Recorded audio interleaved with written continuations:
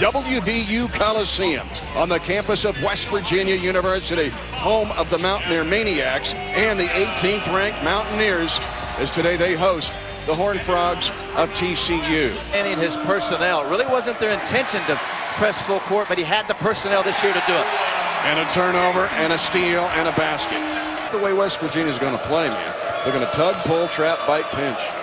And Anderson is going right at him. Kean Anderson has all 6 Frog players. Yeah, you know, those things they just have to be mental.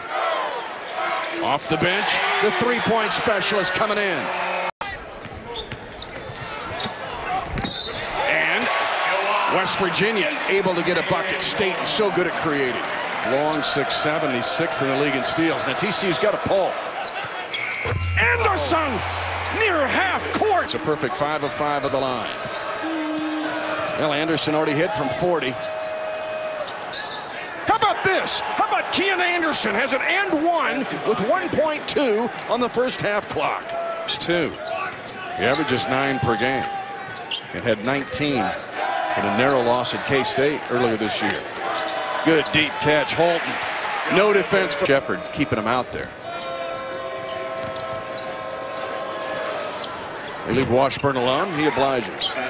With those other sophomores over the next couple of years to become more competitive in the Big 12.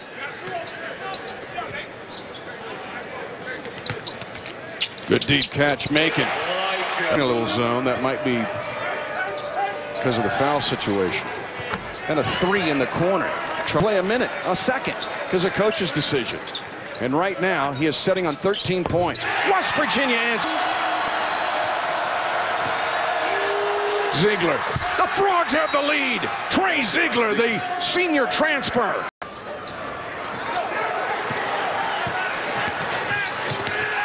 Miles in a hurry to tie it. Does at 1.1. The time for TCU. Here comes Ziegler. He'll try to win it. He does. It knocks it down at 1.8. Basket by Ziegler.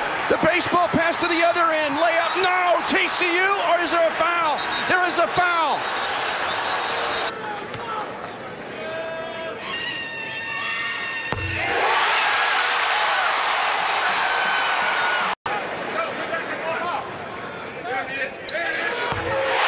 The lead.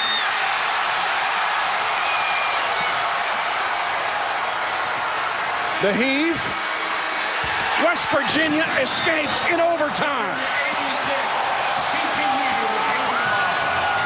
Freshman Javon Carter hits 2 free throws at 0.9 seconds. And number 18, West Virginia, slips out of the trap.